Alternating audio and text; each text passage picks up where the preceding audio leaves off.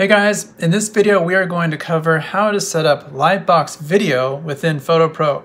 A very cool feature added to PhotoPro is now you can use thumbnails to basically showcase hosted videos from YouTube or Vimeo.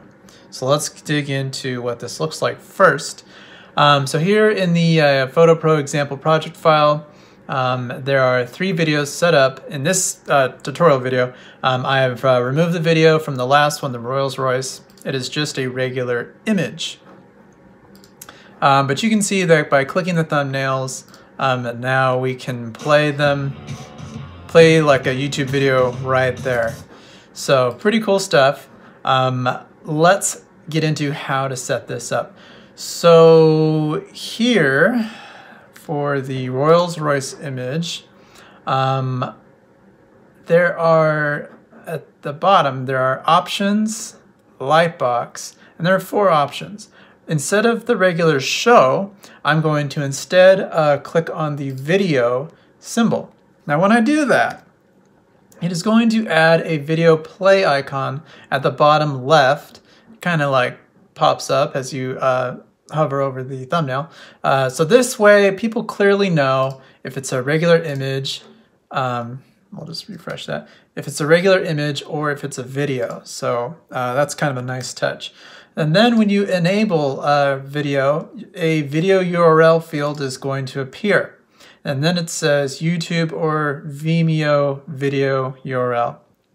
Now it's important to note that both YouTube and Vimeo offer like share links that you can use, and I want you to know right now that's not what we're trying to use in this video URL. We are going to put in this field the actual page URL into this field, so I'll show you what I'm talking about. So here we have in YouTube, we have the Rolls-Royce video here, and this is the page URL to view this video. So I'm going to copy that and I'm going to put it in this video URL area, hit enter, and now when we play this we get the video that we can automatically start playing, just like that.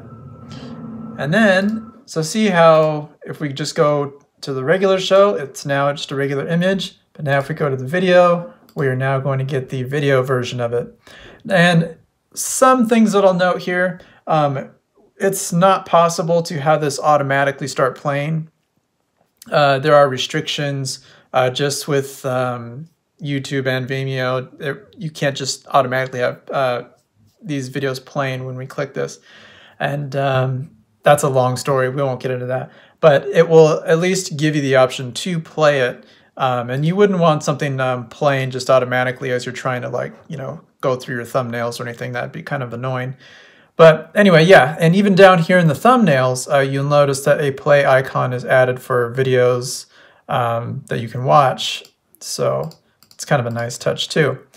Other things that I would note is sometimes when you, if the link is not working within here, like maybe it's because you have a seconds portion in the URL. And so if you look at this URL and if it ever says like seconds, because sometimes YouTube puts the seconds of where you're watching, sometimes it puts it in the URL. You want to make sure you remove that or that it's gone. You want just a clean link to the video page, and that is what PhotoPro needs.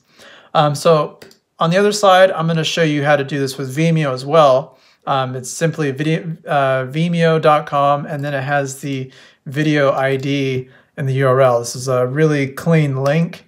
And so all you do is just kind of plug this in to the video URL field, open that up, and then that will start playing just like that. So pretty easy to set up. You just got to remember you want the video page URLs for YouTube or Vimeo.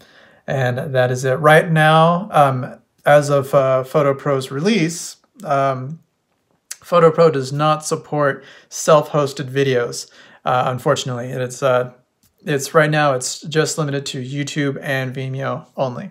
So that's it. That's how to set it up. Thanks for watching.